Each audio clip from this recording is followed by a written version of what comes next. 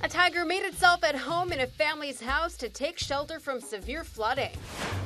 It happened in a wildlife sanctuary in northeast India. Officials carefully made a safe passage for the tiger to leave, and it did. Elsewhere in the Kaziranga National Park, rhinos struggle to keep their heads above water. The park is home to the one-horned rhinoceros, an endangered species.